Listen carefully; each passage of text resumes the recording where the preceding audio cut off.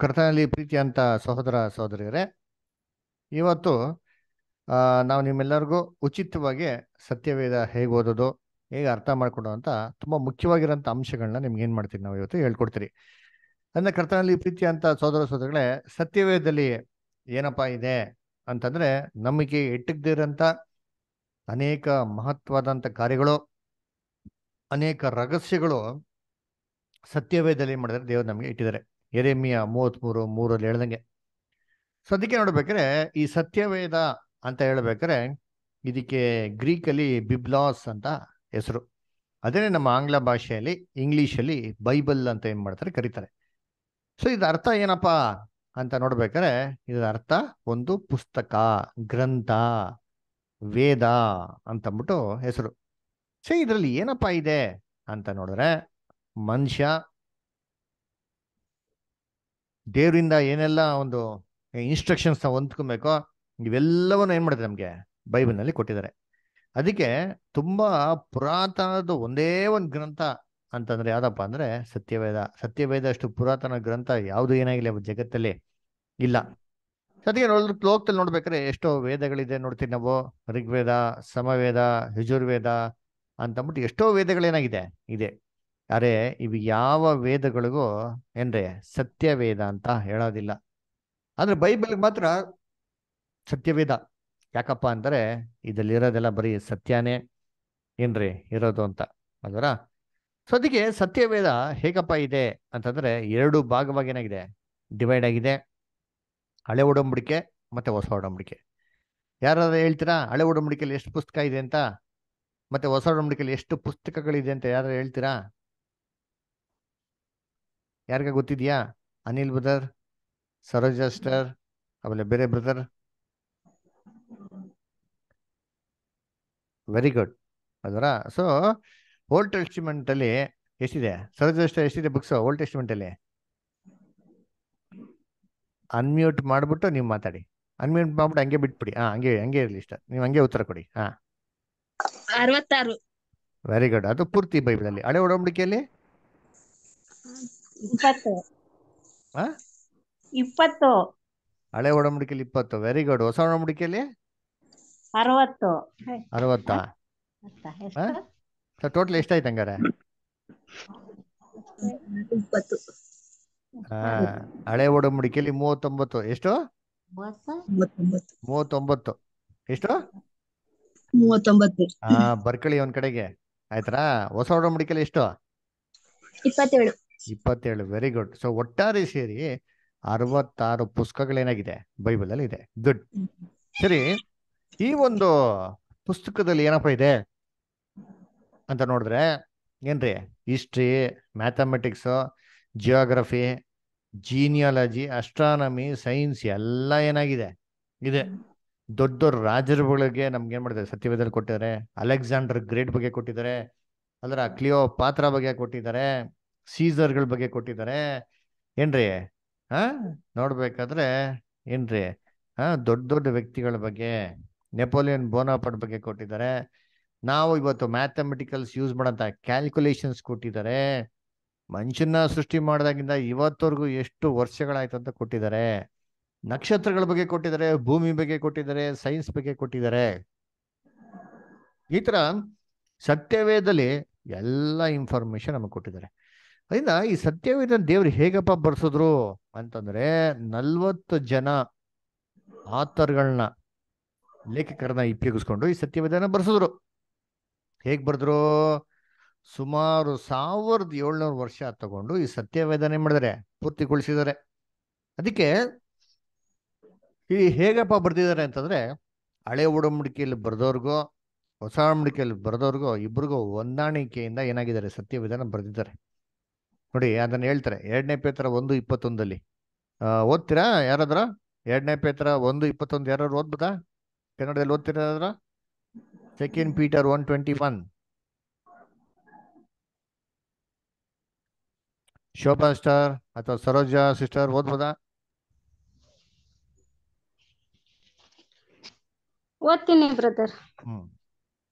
ಯಾವ ಪ್ರವಾದನೆಯು ಎಂದು ಮನುಷ್ಯರ ಚಿತ್ತದಿಂದ ಉಂಟಾಗಲಿಲ್ಲ, ಮನುಷ್ಯರು ಪವಿತ್ರಾತ್ಮ ಪ್ರೇರಿತರಾಗಿ ದೇವರಿಂದ ಹೊಂದಿದ್ದನ್ನೇ ಮಾತಾಡಿದರು. ನೋಡ್ರ. ಸೊ ಯಾವ ದೇವರ ವಾಕ್ಯವು ಹಂಗೆ ಸುಮ್ಮನೆ ಉಂಟಾಗಿಲ್ಲ ಅಂತೆ, ದೇವರ ಪವಿತ್ರಾತ್ಮ ಪ್ರೇರಣೆಯಿಂದ ಮನುಷ್ಯರು ಮಾತಾಡಿದ್ದೇನಂತೆ ಅಲ್ಲಿ. ಅಲ್ಲರ ದೇವರ ಪವಿತ್ರಾತ್ಮ ಪ್ರೇರಣೆ ಮನುಷ್ಯರು ಮಾತಾಡಿದ್ದು ಅಂತ ಹೇಳ್ತಾರೆ. ಅದಕ್ಕೆ ಕರ್ತನಲ್ಲಿ ಪ್ರೀತಿ ಅಂತ ಸೋದರ ಸೋದರಿಗಳೇ, ನೋಡ್ಬೇಕಾರೆ ಪ್ರಿಂಟಿಂಗ್ ಪ್ರೆಸ್ ಅಂತ ಕಂಡಿಡಿದ್ಮೇಲೆ 1454 AD first time Jonas Gutenberg ಅಂತ ಅಂದ್ಬಿಟ್ಟು printing press ಕಂಡಿಡಿದ್ರು. Printing press ಕಂಡಿಡಿದಾಗ print ಮಾಡಿರೋ ಫಸ್ಟ್ ಪೇಜು, ಫಸ್ಟ್ ಬುಕ್ಕೆ ಬೈಬಲ್. ಇವತ್ತು ಲೋಕದಲ್ಲಿ ಏನ್ರಿ ತುಂಬಾ ಅಧಿಕವಾಗಿ ಪ್ರಿಂಟ್ ಆಗಂತ ಒಂದೇ ಒಂದು ಪುಸ್ತಕ ಯಾವ್ದಪ್ಪ ಅಂದ್ರೆ ಬೈಬಲ್. ಲೋಕದಲ್ಲಿ ಏನ್ರಿ ಎಲ್ಲಾ ಭಾಷೆಯಲ್ಲಿ ಟ್ರಾನ್ಸ್ಲೇಷನ್ ಆಗಂತ ಒಂದೇ ಒಂದು ಬುಕ್ ಯಾವ್ದಪ್ಪ ಅಂತಂದ್ರೆ ಬೈಬಲ್. ಅದರ ಅಧಿಕವಾಗಿ ಏನ್ರಿ ಜನಗಳು ತಗೊಂಡು ಓದಂತ ಒಂದೇ ಒಂದು ಪುಸ್ತಕ ಯಾವ್ದಪ್ಪ ಅಂತ ನೋಡ್ತೀರಿ ಅಂತಂದ್ರೆ ಬೈಬಲ್. ಅದರ ಅಧಿಕವಾಗಿ ಸೇಲ್ ಆಗಂತ ಪುಸ್ತಕ, ಅಧಿಕವಾಗಿ ಕೊಂಡ್ಕೊಡೋಂಥದ್ದು, ಅಧಿಕವಾಗಿ ಓದುವಂಥದ್ದು ಅದರ ಯಾವ್ದಪ್ಪ ಪುಸ್ತಕ ಅಂತಂದ್ರೆ ಸತ್ಯವೇದ ಅಲ್ವರ. ಅದಕ್ಕೆ ಯಾವ ಭಾಷೆಯಲ್ಲೂ ಸತ್ಯವೇದ ಇಲ್ಲ ಅಂತ ಹೇಳಂಗೆ ಇಲ್ಲ ರೀ. ಕರ್ತನಲ್ಲಿ ಪ್ರೀತಿ ಅಂತ ಸೋದರಗಳೇ, ಅದು ಮಾತ್ರ ಅಲ್ಲ, ಅಧಿಕವಾಗಿ ತಪ್ಪಾದ ರೀತಿಯಲ್ಲಿ ಅರ್ಥ ಮಾಡ್ಕೊಳ್ಳೋ ಪುಸ್ತಕ ಯಾವ್ದಾದ್ರೆ ಅದು ಕೂಡ ಸತ್ಯವೇದ. ಯಾಕಪ್ಪ ಅಧಿಕವಾಗಿ ಮಿಸ್ಅಂಡರ್ಸ್ಟ್ಯಾಂಡ್ ಆಗಿರೋ ಬುಕ್ಕು ಅಂತಂದ್ರೆ ಇರೋದು ಒಂದು ಬೈಬಲ್. ಆದ್ರೆ ಇವತ್ತು ಎಷ್ಟು ಡಿನಾಮಿನೇಷನ್ಗಳಾಗಿದೆ, ಎಷ್ಟೆಷ್ಟು ತರ ಬೈಬಲ್ನ ಉಪಯೋಗಿಸ್ಕೊಂತಾರೆ ನೋಡಿ. ಕೆಲವು ಜನ ಬೈಬಲ್ ಓದ್ತಾರೆ, ಹೇಗಪ್ಪ ಓದ್ತಾರೆ ಅಂತಂದ್ರೆ ನಿದ್ದೆ ಬರಲ್ಲ ಏನ್ ಮಾಡೋದು ಬೈಬಲ್ ಓದು, ನಿದ್ದೆ ಬರ್ತಾ ಇಲ್ವಾ ಪರವಾಗಿಲ್ಲ, ಏನ್ ಬೈಬಲ್ ಏನ್ ಮಾಡೋದು ನೀನು 2 ಪೇಜು ಓದ್ಬಿಡು. ನಿದ್ದೆ ಬೈಬಲ್ ಓದ್ತಾ ಓದ್ತಾ ಚೆನ್ನಾಗಿ ಏನಾಗ್ಬಿಡ್ತಾರೆ, ನಿದ್ದೆ ಬಂದ್ಬಿಡ್ತಾರೆ. ಕೆಲವು ಜನ ಏನ್ ಮಾಡ್ತಾರೆ, ಸತ್ಯವೇದನ ಹೇಗೆ ಉಪಯೋಗಿಸ್ಕೊಂತಾರೆ ಅಂದ್ರೆ ದುಡ್ಡಿಕ್ಕಕ್ಕೆ, ತುಂಬಾ ಇಂಪಾರ್ಟೆಂಟ್ ಆಗಿರೋ ಬಿಲ್ ಅಲ್ಲಿ ಕಳ್ಳಗಿಲ್ಲ ಬಂದ್ರೆ ಅಲ್ಲಿ ಎತ್ತಲ್ಲ, ಅದಕ್ಕೆ ಏನ್ ಮಾಡ್ತಾರೆ ಬೈಬಲ್ ಉಪಯೋಗಿಸ್ಕೊಳೋದು. ಇನ್ ಕೆಲವು ಜನ ಸೋಂಬೇರಿ ಕ್ರೈಸ್ತವ್ರು ಇರ್ತಾರೆ, ಬೈಬಲ್ನ ಓದಿರಲ್ಲ ಅವ್ರು ಲೈಫ್ ಲಾಂಗ್. ಅವ್ರು ಏನ್ ಮಾಡ್ತಾರೆ, ಬೆಳಗ್ಗೆ ಎದ್ಬಿಟ್ಟು ಕ್ಯಾಲೆಂಡರ್ ಅಲ್ಲಿ ಒಂದೇ ಒಂದು ವಾಕ್ಯ ಕೊಟ್ಟಿರ್ತಾರೆ, ಆ ವಾಕ್ಯನ ಓದ್ಬಿಡ್ತಾರೆ. ಅನುದಿನದ ಆಹಾರ ದೇವ್ರು ನಮ್ಗೆ ಕೊಟ್ಬಿಟ್ರು, ನಮ್ಗೆ ತೃಪ್ತಿ ಆಗೋಯ್ತು ಅಂತ ಅಂದ್ಬಿಡ್ತಾರೆ.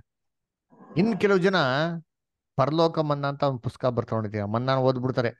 ಓ ಅನುದಿನ ಮನ್ನಾ ದೇವ್ರ ಮತ್ತೆ ಕೊಟ್ಬಿಟ್ಟಿದ್ದಾರೆ, ಮಾತಾಡ್ಬಿಟ್ಟಿದ್ದಾರೆ ಸಾಕು ಅಂತ. ಆದ್ರೆ ಸತ್ಯವೇದನ ಪೂರ್ತಿಯಾಗಿ ಏನ್ ಮಾಡಿರಲ್ಲ, ಓದೇ ಇರಲ್ಲ. ಅದರ ಇವಾಗ ನೀವು ಇದ್ರ ಗೊತ್ತಾ, ನೀವೆಲ್ಲ ಎಷ್ಟು ಜನ ಇಲ್ಲಿ ಸತ್ಯವೇದನ ಪೂರ್ತಿಯಾಗಿ ಓದಿದ್ದೀರಾ ಹೇಳಿ ನೋಡೋಣ. ಅನಿಲ್ ಬದರ್ ಓದಿದ್ದೀರಾ ನೀವು? ನೀವು ಬೇಕಾದ್ರೆ ಚಾಟಲ್ಲಿ ಎಸ್ ನೋ ಅಂತ ಕೊಡ್ಬೋದು, ಇಲ್ಲ ಕೈ ಸಿಂಬಲ್ ನೋಡ್ಸೋ ಸಾಕು. ಪೂರ್ತಿ ಓದಿದ್ದೀರಾ ಬೈಬಲ್ನ? ಇಲ್ರಿ. ಓಕೆ, ತೊಂದರೆ ಇಲ್ಲ. ಸರೋಜ ಸಿಸ್ಟರ್, ನೀವು ಓದಿದ್ದೀರಾ ಬೈಬಲ್ ಪೂರ್ತಿ? ಸರೋಜ ಸಿಸ್ಟರ್ ಅನ್ಮ್ಯೂಟ್ ಮಾಡಿ ಮಾತಾಡಿ. ಇಲ್ಲ, ನಾನು ಓದಿಲ್ಲ. ಸ್ವಲ್ಪ ಓದಿಲ್ವಾ? ಅರ್ಧ ಓದಿದ್ದೀನಿ, ಪೂರ್ತಿ ಓದಿಲ್ಲ. ಓಕೆ, ಸಾಕು ಬಿಡಿ ಇಷ್ಟ, ಏನ್ ತೊಂದರೆ ಇಲ್ಲ ಅಲ್ರ.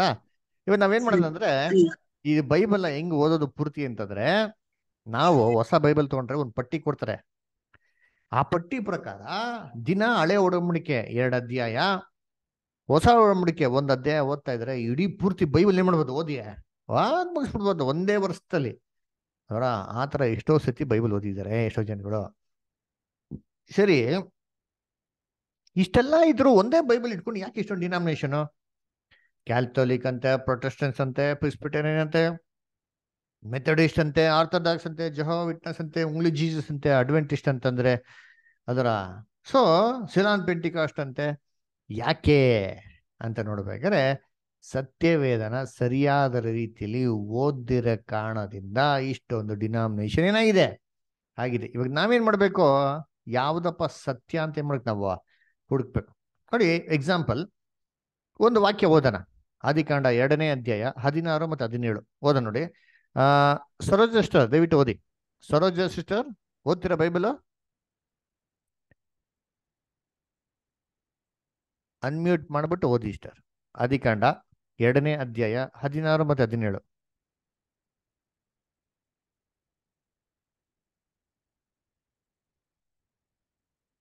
ಸರೋಜ ಸಿಸ್ಟರ್ ಲೈನ್ ಇದ್ದೀರಾ? ಅನ್ಮ್ಯೂಟ್ ಮಾತಾಡಿ. ಇದಲ್ಲದೆ ಹಲೋ ಅಚ್ಚು. ಆದಿಕಾಂಡ 2ನೇ ಅಧ್ಯಾಯ 16 ಮತ್ತು 17 ಸಿಸ್ಟರ್. ಇದಲ್ಲದೆ ಕೇಳಿಸ್ತಾಯ್ತಾ? ಕೇಳಿಸ್ತಾ ಇದೆ, ಓದಿ ಸಿಸ್ಟರ್. Super, very good. ಇದಲ್ಲದೆ ಯೆಹೋವ ದೇವರು ಆ ಮನುಷ್ಯನಿಗೆ, ನೀನು ತೋಟದಲ್ಲಿರುವ ಎಲ್ಲಾ ಮರಗಳ ಹಣ್ಣುಗಳನ್ನು ಯಥೇಚ್ಛವಾಗಿ ತಿನ್ನಬಹುದು, ಒಳ್ಳೆದರ ಕೆಟ್ಟದರ ಅರುಹನ್ನು ಹುಟ್ಟಿಸುವ ಮರದ ಹಣ್ಣನ್ನು ಮಾತ್ರ ತಿನ್ನಬಾರದು, ತಿಂದ ದಿನ ಸತ್ತೇ ಹೋಗುವಿ ಎಂದು ವಿಧಿಸಿದನು. ನೋಡ್ರ, ತಿಂದೆ ದಿನ ಏನಾಗ್ತಾನೆ ಇಷ್ಟರ್ ಸತ್ತೇ ಸತ್ತೇ ಹೋಗು ಹೋಗ್ತೀವಿ. Very good. ಇವಾಗ ಅಣ್ಣ ತಿನ್ನ ಆದಾಮು, ಅಣ್ಣ ತಿನ್ನ ಇಲ್ವಾ? ತಿಂದ. ತಿಂದ. ಮತ್ತೆ ಯಾಕೆ ಅವತ್ತೇ ಸತ್ತಿಲ್ಲ? ಅಂದ್ರೆ ಆತ್ಮಿಕದಲ್ಲಿ ಸತ್ರವ್ರು. ಓ, ನೋಡಿದ್ರ, ಆತ್ಮಿಕವಾಗಿ ಸತ್ತೋಗ್ಬಿಟ್ರು ಅಲ್ವರ. ಅವತ್ತೇ ಯಾಕಪ್ಪ ಸತ್ತಿಲ್ಲ ಅಂತಂದ್ರೆ, ಎಷ್ಟೋ ಜನಗಳು ನೀವು ತರಾನೇ ಹೇಳೋದು, ಆತ್ಮಿಕವಾಗಿ ಸತ್ತೋಗ್ಬಿಟ್ರು. ಸರಿ, ಇವಾಗ ಆತ್ಮಿಕವಾಗಿ ಸಾಯೋದಿಕ್ಕೆ ಅವನ್ನ ಆತ್ಮಿಕವಾಗಿ ಸೃಷ್ಟಿ ಮಾಡಿದ್ರಾ? ಆತ್ಮಿಕವಾಗಿ ಸೃಷ್ಟಿ ಮಾಡ್ಲಿಲ್ಲ. ಮತ್ತೆ ಹೆಂಗ್ ಸಾಯೋದಿಕ್ ಸಾಧ್ಯ? ನೋಡಿ, ಬೈಬಲ್ ಓದೋಣ. ಬೈಬಲ್ನಲ್ಲಿ ವಾಕ್ಯ ಓದಿ. 1ನೇ ಕೊರಿಂಥದಲ್ಲಿ ಓದಿ ಇಷ್ಟರ 15ನೇ ಅಧ್ಯಾಯ 46-47 ಓದಿ. 1ನೇ ಕೊರಿಂಥ 15 ಅದರಲ್ಲಿ 46-47 ಓದಿ ಇಷ್ಟ.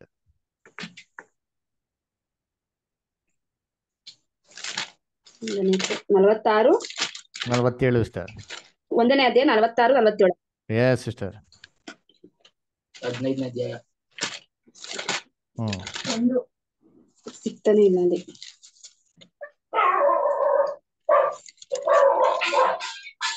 46-47 ಐತಿ ಇರಲ್ಲಿ. 15ನೇ ಅಧ್ಯಾಯ ಅಂತ ಹೇಳಿ. 1ನೇ ಕೊರಿಂಥ 15ನೇ ಅಧ್ಯಾಯ. ಇದನ್ನ ತೆಗೀರಿ, ಏನ್ ತೊಂದ್ರೆ ಇಲ್ಲ. 46-47.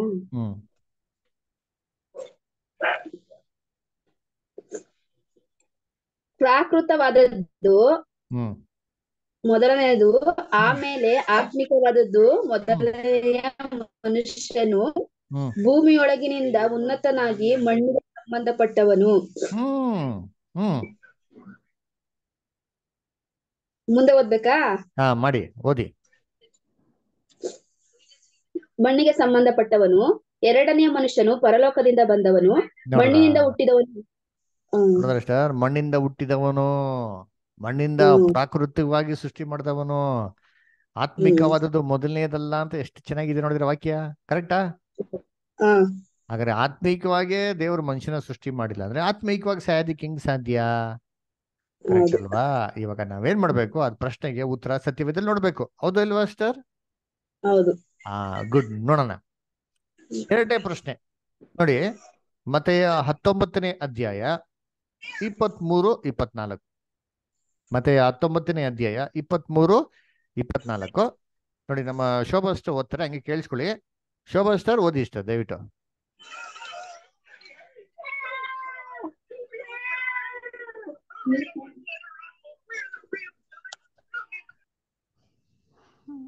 ಆ ಯವನಸ್ಥನು ಬಹಳ ಅದೇ ಅಲ್ವಾ ಬ್ರದರ್? 19ನೇ ಅಧ್ಯಾಯ 23-24. ಆಗ ಯೇಸು ತನ್ನ ಶಿಷ್ಯರನ್ನು ನೋಡಿ, ನಿಮಗೆ ಸತ್ಯವಾಗಿ ಹೇಳುತ್ತೇನೆ, ಐಶ್ವರ್ಯವಂತನು ಪರಲೋಕ ರಾಜ್ಯದಲ್ಲಿ ಸೇರುವುದು ಕಷ್ಟ.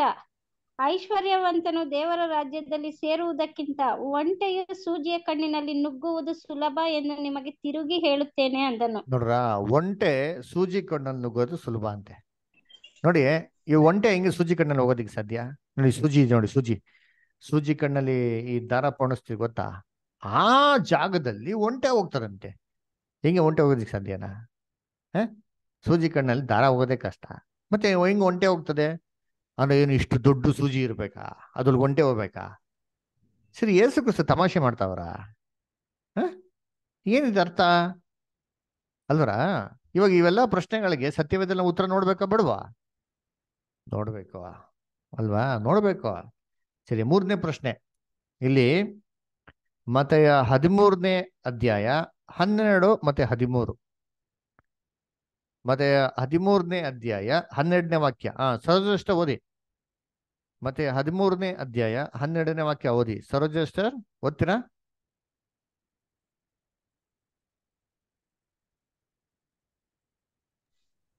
13ನೇ ಅಧ್ಯಾಯ 12ನೇ ವಚನನಾ? ಕೈ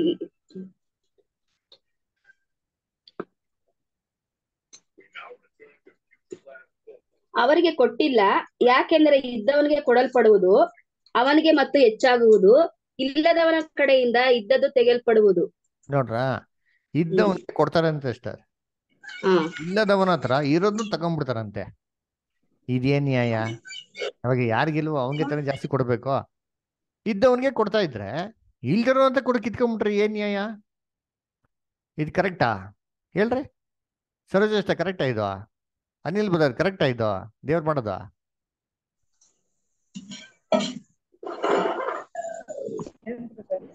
ಹಾ, ಅಲ್ವಾ?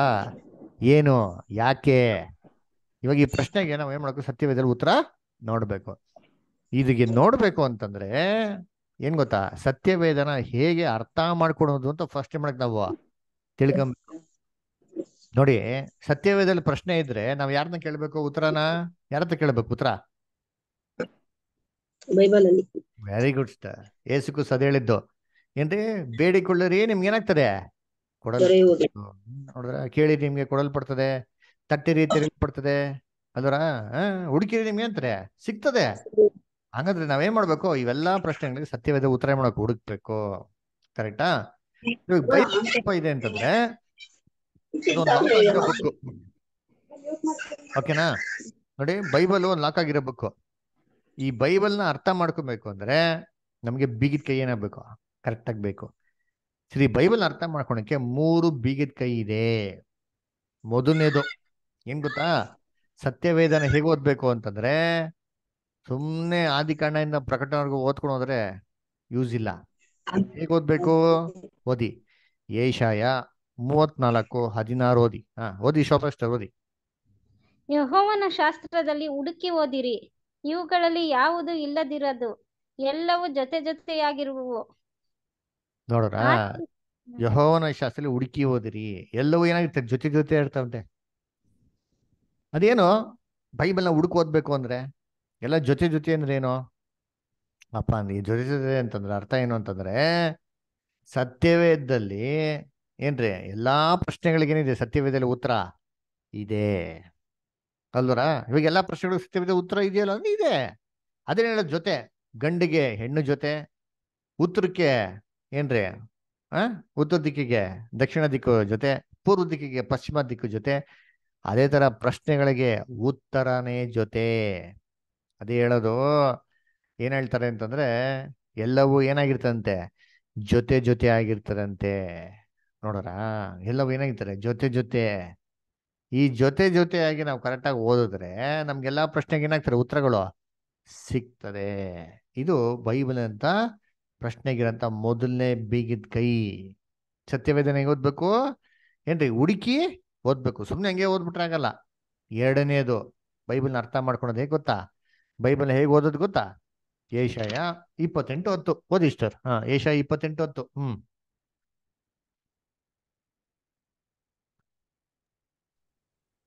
ಓದಿ ಏಷಾಯ 28:10 ಓದದ ಬ್ರದರ್? ಓದಿ ಸ್ಟರ್ ಓದಿ.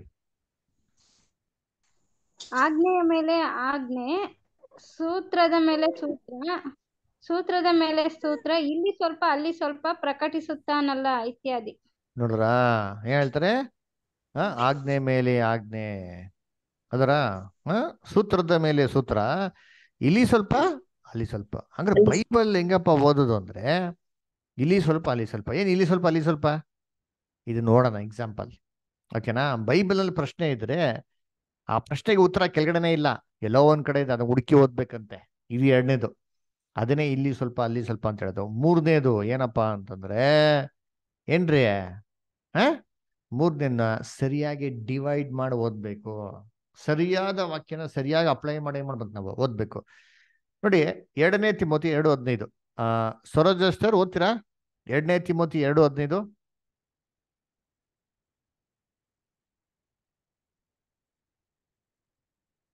ಅನ್ಮ್ಯೂಟ್ ಮಾಡಿ ಓದಿ ಸರೋಜಸ್ಟರ್.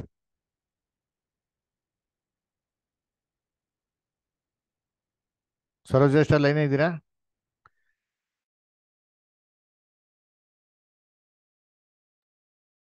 2:15. ಹಾ, ನೀನು ದೇವರ ದೃಷ್ಟಿಗೆ ಯೋಗ್ಯನಾಗಿ ಕಾಣಿಸಿಕೊಳ್ಳುವುದಕ್ಕೆ ಪ್ರಯಾಸ ಪಡು, ಅವಮಾನಕ್ಕೆ ಗುರಿಯಾಗದ ಕೆಲಸದವನು, ಸತ್ಯವಾಕ್ಯವನ್ನು ಸರಿಯಾಗಿ ಉಪದೇಶಿಸುವನು ಆಗಿರು. ನೋಡ್ರ ಏನ್ರಿ? ಸತ್ಯವಾಕ್ಯವನ್ನು ಏನ್ ಮಾಡ್ಬೇಕಂತೆ? ಸರಿಯಾಗಿ ಉಪದೇಶ ಮಾಡೋರ್ಬೇಕಂತೆ ಅಲ್ವರ? ಆಮೇಲೆ ನೆಕ್ಸ್ಟ್ ಇಷ್ಟ ಇನ್ನ ಮುಂದಕ್ಕೆ ಓದಿ. ಪ್ರಾಪಂಚಿಕವಾದ ಆ ಹರಟೆ ಮಾತುಗಳಿಗೆ ದೂರವಾಗಿರು. ಓಕೆ, ಅವುಗಳಿಗೆ ಮನಸ್ಸು ಕೊಡುವವರು ಹೆಚ್ಚೆಚ್ಚಾಗಿ ಭಕ್ತಿಹೀನರಾಗುವರು. ನೋಡ್ರ, ವೆರಿ ಗುಡ್. ಅದಕ್ಕೆ ಹೇಳ್ತಾರೆ, ನೀನು ದೇವರ ದೃಷ್ಟಿಗೆ ಯೋಗ್ಯನಾಗಿ ಕಾಣಿಸಿಕೊಳ್ಳುವಂತೆ ಪ್ರಯಾಸ ಪಡು, ಅವಮಾನಕ್ಕೆ ಗುರಿಯಾಗದಂತ ಏನೇ ಕೆಲಸಗಾರಂತೆ ಸತ್ಯವಾಕ್ಯವನ್ನು ಏನೇ ಸರಿಯಾಗಿ ವಿಭಾಗಿಸಿ ಓದು, ಬೋಧನೆ ಮಾಡು ಅಂತ ಹೇಳ್ತಾರೆ. ಅಂದ್ರೆ ಸತ್ಯವೇದನ ಹೇಗಪ್ಪ ಬೋಧನೆ ಮಾಡೋರು, ಸರಿಯಾಗಿ ಕರೆಕ್ಟಾಗಿ ಹೇಳ್ಕೊಡ್ಬೇಕಂತೆ, ತಪ್ಪಂತ ರೀತಿಯಲ್ಲಿ ಏನ್ ಮಾಡೋದಂತೆ ಹೇಳ್ಕೊಡ್ಬಾರ್ದಂತೆ, ವಿಭಾಗಿಸಿ ಓದ್ಬೇಕು, ಕರೆಕ್ಟಾಗಿ ಅಪ್ಲೈ ಮಾಡಿ ಓದ್ಬೇಕು. ಸರಿ, ಹೆಂಗೆ? ಇವ್ ನೋಡಿ ಎಕ್ಸಾಂಪಲ್, ನಾವು ನೋಡೋದಿಲ್ಲ ಎಕ್ಸಾಂಪಲ್. ಮೊದಲನೇ ಎಕ್ಸಾಂಪಲ್, ಆದಾಮ್ ಅಣ್ಣ ತಿನ್ನಿ ದಿನ ಯಾಕೆ ಸತ್ತಿಲ್ಲ? ಕರೆಕ್ಟಾ? ಮೊದಲನೇ ಪ್ರಶ್ನೆ. ಅನಿಲ್ ಬದರ್, ಸರೋಜಾ ಸ್ಟಾರ್, ಶೋಭಾ ಸ್ಟಾರ್, ಕರೆಕ್ಟಾ ಪ್ರಶ್ನೆ? ಹಾ, ಸರಿ. ಈ ಪ್ರಶ್ನೆಗೆ ಉತ್ತರ ಏನು? ಹೆಂಗ್ ಓದ್ಬೇಕು? 3 ಬಿಗಿ ಕೈ ತಗೊಂಡಿದ್ದೀನಿ, ಇಲ್ಲಿ ಸ್ವಲ್ಪ ಅಲ್ಲಿ ಸ್ವಲ್ಪ, ಸರಿಯಾಗಿ ಹುಡುಕಿ ಓದಿರಿ ಅಲ್ವರ. ಆಮೇಲೇನ್ರಿ, ಸರಿಯಾಗಿ ವಿಭಾಗಿಸಿ ಓದ್ಬೇಕು. ಅಂದ್ರೆ ಯಾಕೆ ಗೊತ್ತಾ ಹಣ್ಣ ತಿಂದಿದ್ದ ದಿನ ಸತ್ತಿಲ್ಲ? ಹಣ್ಣ ತಿನ್ಬೇಡ ಅಂತ ಹೇಳಿದ್ದು ಆದಾಮಿಗೆ ಯಾರು? ನಮ್ಮ ಕರ್ತನಾಗಿರಂತ ಯೇಸು ಕ್ರಿಸ್ತರು. ಕರೆಕ್ಟಾಕ? ಇವಾಗ ಯೇಸು ಕ್ರಿಸ್ತನ್ಗೆ ಒಂದು ದಿನ ಅಂದ್ರೆ ಎಷ್ಟು ವರ್ಷ? ಎಷ್ಟು ವರ್ಷ? ಸರೋಜೇಶ್ವರ್ ಹೇಳಿ, ಯೇಸು ಕ್ರಿಸ್ತನ್ಗೆ ಒಂದು ದಿನ ಅಂದ್ರೆ ಎಷ್ಟು ವರ್ಷ? ಅನಿಲ್ ಬದರ್ ಹೇಳಿ. 1000 ವರ್ಷ. 1000 ವರ್ಷ. Very good. ಅದರ ಒಂದು ದಿನ ಅಂದ್ರೆ 1000 1000 ವರ್ಷ ವರ್ಷ. ಅಲ್ವರ. ಹಂಗಂದ್ರೆ ಯೇಸು ಕ್ರಿಸ್ತು ಏನ್ ಮಾಡಿದ್ದಲ್ಲಿ ಅಲ್ಲಿ ಹೇಳಿದ್ದು ಹಣ್ಣ ತಿನ್ಬೇಡ ಅಂತ? ಪ್ರಕಾಶ್ ಬದರ್ ನೀವೇ ಅಲ್ವಾ ಚೆನ್ನಾಗಿರೋದು? ಪ್ರಕಾಶ್ ಬದರ್,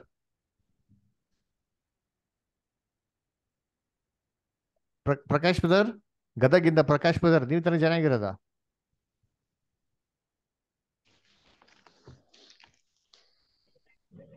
ಬ್ರದರ್, ಹಾ, ನಮ್ಮ ಇವರು ನಮ್ಮ ಹಳೆಯವರು ಬ್ರದರ್ ಇವರು. ಓಕೆ ಓಕೆ, ತೊಂದ್ರೆ ಇಲ್ಲ, ಆಗ್ಲಿ. ಹೊಸದಾಗಿ ಜಾಯಿನ್ ಮಾಡಿಸಿದ್ದೇನೆ ಅದಕ್ಕೆ. ಓಕೆ ಓಕೆ ಓಕೆ, ತೊಂದ್ರೆ ಇಲ್ಲ, ಕೇಳಲಿ. ಸೊ ಅದಕ್ಕೆ ನೋಡ್ಬೇಕಾದ್ರೆ ಏನಪ್ಪ ನೋಡ್ತೀರಿ ಅಂತಂದ್ರೆ, ಏನ್ರಿ, ಯೇಸು ಕ್ರಿಸ್ತನ್ಗೆ ಒಂದು ದಿನ ಅಂದ್ರೆ 1000 ವರ್ಷ. ಯೇಸು ಕ್ರಿಸ್ತು ಆದಾಮಿಗೆ ಏನಂದ್ರೆ ತಿನ್ಬೇಡ ಅಣ್ಣ, ಹಣ್ಣ ತಿಂದ ದಿನ ಅಂದ್ರೆ ತಿಂದ 1000 ವರ್ಷ ದಿನದಲ್ಲಿ ಸಾಹಿತ್ಯ ಅಂತಂದ್ರು. ಅದಕ್ಕೆ ನಿಮ್ ಸತ್ಯವೇದಲ್ಲಿ ನೋಡಿದ್ರೆ ಯಾರು 1000 ವರ್ಷದ ಮೇಲೆ ಬದುಕಿದ್ದೇ ಇಲ್ಲ. ಎಲ್ಲಾ 1000 ವರ್ಷದ ಒಳಗಡೆನೆ ಏನಾಗಿದ್ದಾರೆ, ಮರಣನ ಹೊಂದಿದ್ದಾರೆ. ಸೊ ಸತ್ಯವೇದನ ಹೇಗೆ ಓದ್ಬೇಕು? ಅಲ್ಲಿ ಸ್ವಲ್ಪ ಇಲ್ಲಿ ಸ್ವಲ್ಪ. ನೋಡಿ, ಆದಿಕಾಂಡಲ್ಲಿರೋಂಥ ಪ್ರಶ್ನೆಗೆ ಉತ್ತರ ಎಲ್ಲಿ ಕೊಟ್ಟಿದ್ದಾರೆ? ಎಲ್ಲಿ ಕೊಟ್ಟಿದ್ದಾರೆ? ಅದು ಬಂದ್ಬಿಟ್ಟು ಹೊಸ ಒಡಂಬಡಿಕೆಯಲ್ಲಿ ಏನ್ ಮಾಡಿದ್ದಾರೆ, 2ನೇ ಪೇತ್ರದಲ್ಲಿ ಕೊಟ್ಟಿದ್ದಾರೆ ಅಲ್ವರ. ಅದಕ್ಕೆ ಆದಾಮ ಆತ್ಮಿಕವಾಗೆಲ್ಲ ಸತ್ತಿಲ್ಲ ಅಲ್ವರ, ಅವ್ನು ಸತ್ತಿದ್ದೆ 930 ವರ್ಷ. ಯಾಕೆ ಅಂತಂದ್ರೆ 1000 ವರ್ಷದ ದಿನದಲ್ಲೇ ಅವನು ಸಾಹಿತ್ಯ ಅಂತ ಯೇಸು ಕ್ರಿಸ್ತನು ಹೇಳಿದ್ದು ಅಲ್ವರ. ಸರಿ, 2ನೇ ಪ್ರಶ್ನೆ, ಒಂಟೆ ಸೂಜಿ ಕಣ್ಣಲ್ಲಿ ಹೋಗೋದು ಕರೆಕ್ಟಾ? ಸೂಜಿ ಕಣ್ಣಲ್ಲಿ ದಾರ ಹೋಗೋದೇ ಕಷ್ಟ, ಒಂಟೆ ಹೆಂಗ್ ಹೋಗೋದಿಕ್ ಸಾಧ್ಯ? ಹಂಗ್ರೆ ಯೇಸು ಕ್ರಿಸ್ತ ತಮಾಷೆ ಮಾಡ್ತಾವ್ರ ಅಂದ್ರೆ ಇಲ್ಲ, ಅವ್ರೇನೋ ಹೇಳ್ತಾರೆ ಅಂದ್ರೆ ಅರ್ಥ ಇರಬೇಕು. ನಾವೇನ್ ಮಾಡ್ಬೇಕು? ಇವಾಗ ಹುಡುಕಿ ಓದ್ಬೇಕು ಅಲ್ದರ. ಏನಪ್ಪಾ ಅದು ಅಂತಾರೆ, ಒಂಟೆ ಸೂಜಿ ಕಣ್ಣು ಏನು ಅಂದ್ರೆ, ಯೆರೂಸಲೇಮ್ಗೆ ಈ ತರ ಕೋಟೆ ಇತ್ತು. ಈ ತರ ಕೋಟೆಗೆ 12 ಬಾಗಿಲುಗಳಿತ್ತು ರೀ. ಈ 12 ಬಾಗಿಲುಗಳನ್ನ ಹೆಬ್ಬಾಗಲು ಇದನ್ನ ರಾತ್ರಿ 6 ಗಂಟೆ ಕ್ಲೋಸ್ ಮಾಡ್ಬಿಡೋರು. 6 ಗಂಟೆ ಕ್ಲೋಸ್ ಮಾಡ್ಬಿಟ್ರೆ ಹೆಂಗೆ ಜನಗಳು ಓಡಾಡೋದು? ಅದಕ್ಕೆ ಏನ್ ಮಾಡೋರು ಅಂತಂದ್ರೆ, ಈ ಹೆಬ್ಬಾಗ್ಲ ಪಕ್ಕದಲ್ಲಿ ಚಿಕ್ಕದಾಗಿರೋ ಒಂದು ಬಾಗಿಲು ಇರ್ತಾ ಇತ್ತು ಅದರ. ಈ ಚಿಕ್ಕದಾಗಿರೋ ಬಾಗಿಲ್ಗೆನೆ ಸತ್ಯವೇದದಲ್ಲಿ ಹೇಳೋದು ಸೂಜಿಯ ಕಣ್ಣು ಅಂತ. ಓಕೆನಾ? ಸರಿ, ಇದಕ್ಕೂ ಒಂಟೆಗೆ ಏನ್ ಸಂಬಂಧ ಅಂತಂದ್ರೆ, ಆ ಕಾಲದಲ್ಲಿ ಯಾರ ಹೊರ ದೇಶಕ್ಕೆ ಹೋಗಿ ಬಂದ್ರೆ ಒಂಟೆಯಲ್ಲಿ ಪ್ರಯಾಣ ಮಾಡೋರು. ಅಬ್ರಾಹಮು ಯೋಬನ್ ಕತೆ ಎಲ್ಲ ಕೇಳಿದ್ರಲ್ಲ, ಎಲ್ಲ ಒಂಟೆ ಮೇಲೆ ಪ್ರಯಾಣ ಮಾಡ್ತಿದ್ರು. ರೆಬೆಕ್ಕ ಒಂಟೆ ಮೇಲೆ ಬದ್ಲು ಒಂಟೆ ಮೇಲೆ ಬರ್ಬೇಕಾದ್ರೆ ಸಿಕ್ಕಾಪಟ್ಟೆ ಮನೆಗೆ ಏನ್ ಬೇಕೋ ಎಲ್ಲ ಹಾಕೊಂಡ್ಬಂದ್ಬಿಡೋರು, ದವಸ ಧಾನ್ಯಗಳು ಸಾಮಗ್ರಿಗಳೆಲ್ಲ. ಯೆರೂಸಲೇಮಿಗೆ ಬರ್ಬೇಕಾರೆ 6 ಗಂಟೆ ಆಗೋಯ್ತು ಅಂತ ತಿಳ್ಕೊಳ್ಳಿ, ಕೋಟೆ ಬಾಗಿಲು ಮುಚ್ಚಿಬಿಡ್ತಾರೆ. ಅವಾಗ ಹೋಗೋದಿಕ್ಕಾಗಲ್ಲ, ಯಾಕಂದ್ರೆ ಆ ಕಾಲದಲ್ಲಿ ಸ್ಟ್ರೀಟ್ ಲೈಟ್ ಇಲ್ವಲ್ಲ. 6 ಗಂಟೆ ಅಂದ್ರೆ ಕತ್ಲಾಗ್ಬಿಡ್ತಾರೆ, ಕ್ಲೋಸ್ ಆಗ್ಬಿಡ್ತಾರೆ, ಬೆಳಕಿಲ್ಲ ಅಂದ್ರೆ ಹೋಗಕ್ಕಾಗಲ್ವಲ್ಲ. ಅದಕ್ಕೆ ಕಳ್ಳ ಅಲ್ಲಿ ಬಂದ್ಬಿಡ್ತಾರೆ ಅಂದ್ಬಿಟ್ಟು ಹೆಬ್ಬಾಗಿಲು ಮುಚ್ಚಿಬಿಡೋರು. ಹೆಬ್ಬಾಗಿಲು ಮುಚ್ಚಿಬಿಟ್ರೆ ಏನ್ ಮಾಡೋದು? ಅವಾಗ ಯಾರು ಓಡೆ ಹೋಗ್ಬೇಕು ಅಂತಂದ್ರೆ ಈ ಒಂಟೆ ಮೇಲಿರೋಂಥ ಎಲ್ಲಾ ಸಾಮಗ್ರಿಗಳನ್ನ ಇಳಿಸ್ಬೇಕಾಗಿತ್ತು. ಆಮೇಲೆ ಒಂಟೆನ ಆ ಕಡೆ ತಗೊಂಡೋಗಿ ಬಿಡ್ಬೇಕು, ಆಮೇಲೆ ತಿರ್ಗಾ ಸಾಮಗ್ರಿನ ಒಂಟೆ ಮೇಲೆ ಹಾಕ್ಬೇಕು, ಆಮೇಲೆ ಮನೆಗೆ ಹೋಗ್ಬೇಕು. ಶ್ರೀಮಂತನ್ ಈ ತರ ಮಾಡ್ತಾ ಇದ್ನಾ? ಇಲ್ಲ. ಶ್ರೀಮಂತನ ಏನ್ ಮಾಡ್ತಾನೆ, ನಾನೇ ಇವೆಲ್ಲ ಬಿಡಿಸ್ಬೇಕು, ಅಯ್ಯೋ ಒಂದು ಲಾಡ್ಜ್ ಬುಕ್ ಮಾಡಪ್ಪ, ನಾ ಮಲ್ಕೊಂತೀನಿ, ಬೆಳಿಗ್ಗೆ ಎದ್ದು ಹೋಗ್ತೀನಿ ಅಂತ ಏನ್ ಮಾಡ್ತಾರೆ, ನಾನು ನಿರ್ಧಾರ ತಗೊಂತಾ ಇದ್ದಂತೆ. ಅದಕ್ಕೆ ಯೇಸು ಕ್ರಿಸ್ತು ಇದನ್ನೇ ಎಕ್ಸಾಂಪಲ್ ಕೊಟ್ಟಿರೋದು. ಐಶ್ವರ್ಯವಂತನು ಇವೆಲ್ಲ ಮಾಡೋದಿಲ್ಲ. ಒಂಟೆ ಹೋಗ್ಬಿಡ್ತದೆ, ಒಂಟೆ ಬಿಟ್ಬಿಡಿ, ಅದೇ ಅದು ಹೋಯ್ತಾ ಇರ್ತದೆ, ಅದೇನ್ ತೊಂದರೆ ಇಲ್ಲ. ಐಶ್ವರ್ಯವಂತರು ಹೋಗ್ಬೇಕು ಅಂತಂದ್ರೆ, ತನ್ಗಿರೋಂಥ ಆಸ್ತಿ ಎಲ್ಲ ಬಿಟ್ಟು ಹೋಗ್ಬೇಕು ಅಂತಂದ್ರೆ ತುಂಬಾ ಕಷ್ಟ. ಈ ರೀತಿ ವಾಕ್ಯ ಓದ್ಬೇಕು, ಇಲ್ಲಿ ಸ್ವಲ್ಪ ಅಲ್ಲಿ ಸ್ವಲ್ಪ ಹುಡುಕಿ ಓದಿರಿ, ಸರಿಯಾಗಿ ವಿಭಾಗಿಸಿ ನೋಡಿರಿ. ಸರಿ, ಮೂರನೇದೇನೋ ಏನ್ರಿ, ಇದ್ದವನ್ಗೆ ಕೊಡಲ್ಪಡ್ತದೆ, ಇಲ್ಲದವನ ಹತ್ರ ಇರೋದನ್ನ ತಗೊಂಡ್ಬಿಡ್ತಾರಂತೆ. ಮತ್ತೆ 13:12 ಅಲ್ವರ. ಸರಿ, ಯೇಸು ಕ್ರಿಸ್ತು ಯಾವ್ದ್ರ ಬಗ್ಗೆ ಹೇಳ್ತಾವ್ರ ಇಲ್ಲಿ? ಸರೋಜ ಸಿಸ್ಟರ್, ಯೇಸು ಕ್ರಿಸ್ತು ಯಾವ್ದ್ರ ಬಗ್ಗೆ ಹೇಳ್ತಾ ಇದ್ರು ಸಿಸ್ಟರ್ ಇಲ್ಲಿ?